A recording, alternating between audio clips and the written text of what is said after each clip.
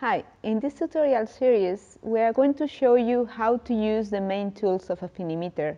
This way you will be able to exploit the full potential of the ITC technique and get a robust analysis of your ITC data.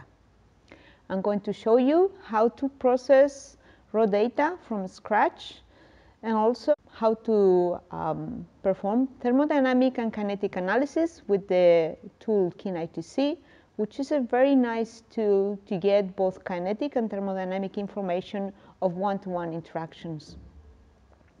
I will also show you tools to perform analysis of variable temperature experiments, and I'm going to show you how to use the global fitting, which is a nice tool to perform simultaneous and global analysis of many isotherms, providing rich information of, for instance, complex binding interactions. Finally, I will show you how to use the tool Model Builder, which is a nice tool with which you can design your own binding models and with which you can do analysis of complex binding interactions that involve more than just one-to-one interactions.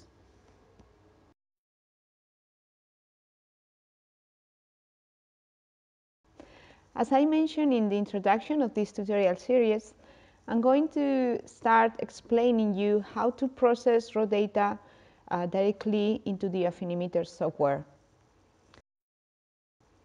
So here, what we have is the main screen of the Affinimeter software, where you have different options in the main menu. So in order to process raw data from Affinimeter, just go to this option, Data, and select the option Raw Data. Go to Add Raw Data, and as you can see here, you can upload raw data from microcal and also from TA instruments. I'm going to select the option microcal, and what I'm going to do next is to upload several files at a time. You can upload up to 10 files in one single project.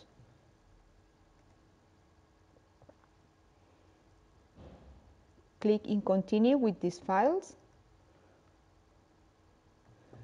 And already here you can visualize the 4 files I have uploaded to this project. In order to save the project, just name it.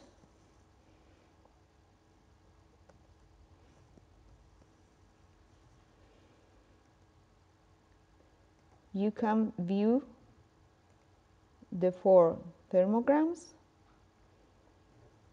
and click in Process ITC Files.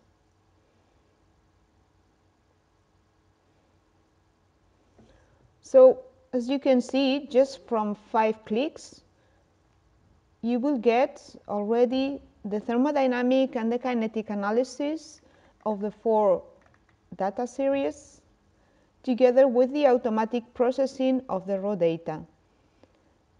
Here you have the raw thermogram on the left, and on the right you have here already the processed thermogram that involves the automatic baseline correction and the noise elimination, denoted by these red points here. In the lower part of the project, you have the isotherm, which includes error bars for every point of the isotherm that will be taken into account in the analysis of the isotherm. Here we have the equilibration time curve, which is going to provide information about the kinetics of the interaction. And here the tables with the result. So as you can see from KinITC, in 5 clicks, as I said, you're going to have the automatic raw data processing together with the analysis of your isotherm, both in terms of thermodynamics and also in terms of kinetics. fit into a one-to-one interaction.